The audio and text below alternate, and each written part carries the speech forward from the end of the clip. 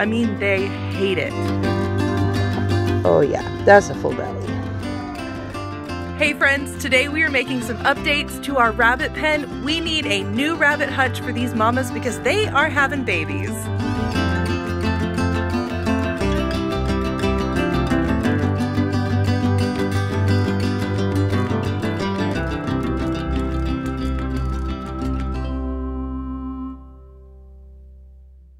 So when we set up our rabbit pen, we had this really cool design in mind.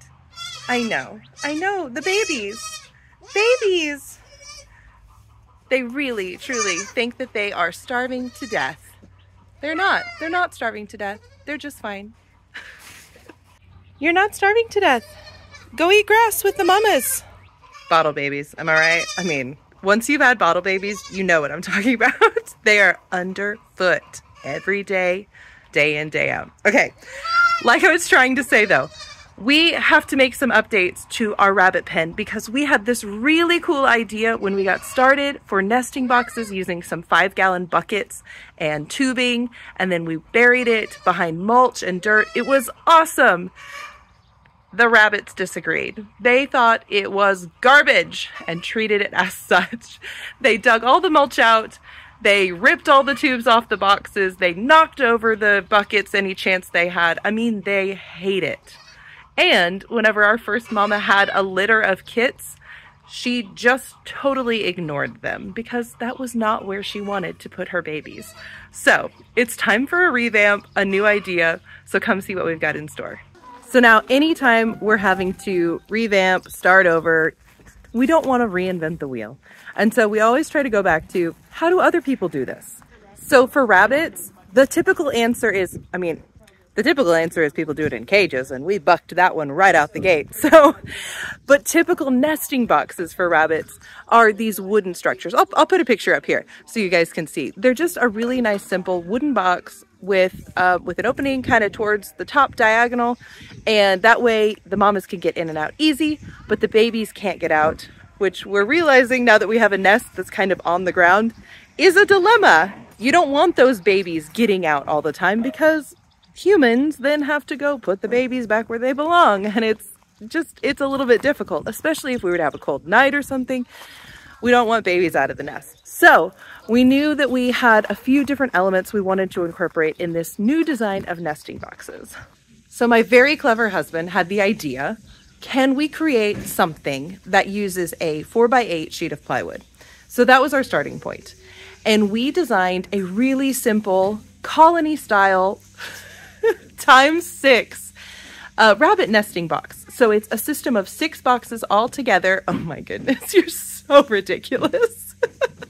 It's a system of 6 boxes all together that uses a sheet of plywood. We're going to use a few wood scraps here and there, but the bulk of this is just going to be this one sheet of plywood.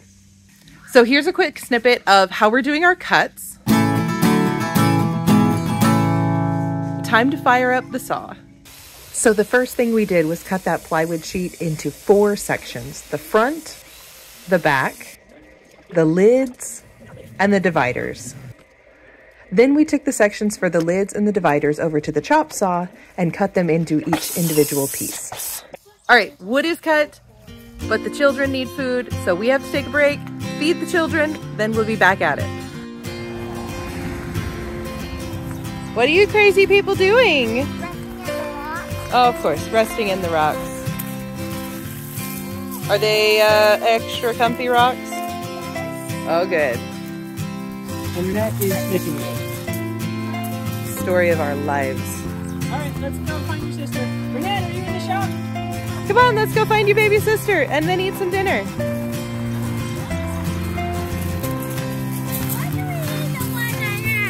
Why do we need to wash our hands? Let's think about that.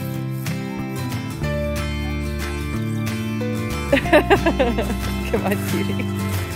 All right, kids are fed, back to work. The last thing before we started assembling was to get that front plate finished. I needed to divide it into 6 equal sections, and then I grabbed a big aluminum can that I could use to draw out some circles, which would be our openings for each of the rooms. From there, Logan took over and used a drill bit to get the holes started and his jigsaw to cut out the circles. All right, so I think that we have everything cut and ready to go now. We have our front panel and back panel. Front panel has holes in it, back panel solid. We have a roof for the top. There is no bottom because we want them right on the ground. That helps with drainage because we don't want urine sitting in the nest all the time. We want that to drain away in the soil. And then we've got all of our sides and interior pieces. I just finished cutting some 2x2s that we can use as basically like the blocking. You know, screwing plywood into plywood is not super strong because all of the wood is so thin.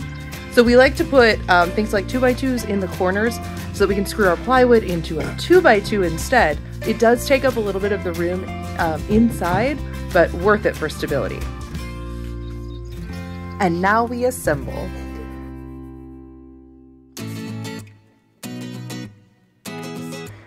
After we had the two outside pieces well attached, it was time for the interior dividers.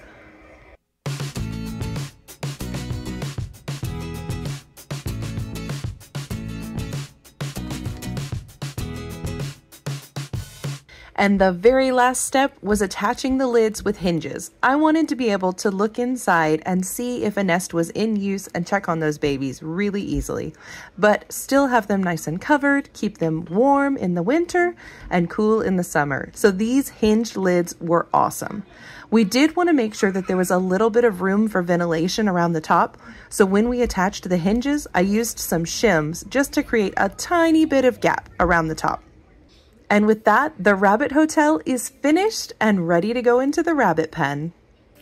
Now, by the time we finished this project, it was late at night. And so it wasn't until the next day that we had the opportunity to get it moved over and into the rabbit pen. It's the next day. We finished the hutch last night, but just goodness, could not get it out to the rabbits. Thankfully, it's raining today. Thankfully, it's not broken. Oh my goodness. It's sturdy. Yeah. Oh, it's a little broken. Okay, this time. If it's not one thing, it's another. So how projects go. Like how the gate isn't even open yet? Like how the gate isn't even open yet. Okay, so we're getting the hutch moved in. We also realized that these poor rabbits could use a lot more shade once the summer is heating up. It's already, you know, it's it's May and it is already over 90 in the afternoons here in Texas. And so we recognize that it's gonna get well over 100 and these poor rabbits need better shade. They're already under shade, but you know, that west afternoon sun coming in, we wanted that to be blocked too. So we're, in addition to giving them their hutch, we're gonna give them a whole lot more shade boards as well. But my top priority was definitely in getting these babies into their new home. So we got the new rabbit hotel moved first. As soon as I had it in place, I wanted to go ahead and make sure those babies were nice and comfy. So I grabbed all of the hay mixed with their mama's fur and lined that nest box with it. I knew that was our best chance of mama finding them because it smells like her. Once I had the fur in, then it was time to move the babies over. Oh, one's escaping. Yeah. We feel so fortunate that this first time mama has been able to keep and feed all 8 of her babies so well. They are doing great. Once I got them all in there, I went ahead and put a little extra hay on top just to make sure they were warm and cozy. All right, so the big thing now is we need to make sure that Mama Rabbit finds her babies tonight, because if she can't find her nest, I just am gonna have to move them back. But there's an easy way to test. We'll just make sure that those bellies are all full when we come check them in the morning. If they're not full, that means Mama did not come and feed them. We'll have to move them back. But I'm hoping for the best. We moved all of her fur over, so the smell should be gone from the old spot. It should all be in the new spot, and so I'm hoping she'll be able to find them just fine. The very last piece of our rabbit pen renovation was to put up our new shade wall. Thankfully, this piece came together so easily. Putting up these fence pickets was a breeze, and we didn't even have to cut anything. It was awesome. All that's left to do is wait until morning and make sure Mama Rabbit found her babies overnight. Good morning, friends. It is the next morning. We are back in our new and improved shady rabbit hutch, or rabbit pen. It's time to check on these babies and see if they got fed last night. I see a movement, so I know they're in there still. Let's see. All right, first of all, let's see who's escaping. All right. Let's take a look at your belly. That's not the fullest belly in the world, but it is definitely one that's been fed. Oh yeah, that's a full belly. Excellent. Well, I am thrilled by that. I was a little bit nervous. Oh yeah, that's a pudgy filled belly. That's a belly with a lot of milk in it. So I am thrilled by that. I was a little bit nervous that Sage might not find them and come feed them, so I'm beyond thrilled that they clearly have been fed. Mama knows where they are, and they're in a really nice safe spot. Not on the ground where they might get stepped on, but in a box where they can't even get that far from the nest. So I know that they're gonna stay nice and toasty warm in there. So thrilled by this. Well, thank you guys for joining us on this adventure. We have had just the best luck with rabbits so far, and we've loved everything about it. We've, had to tweak some things from how we were doing it the first time to how we're doing it now, but it's been a great experience. We're loving it. So I'm so excited to keep you guys updated on rabbit changes and updates ahead.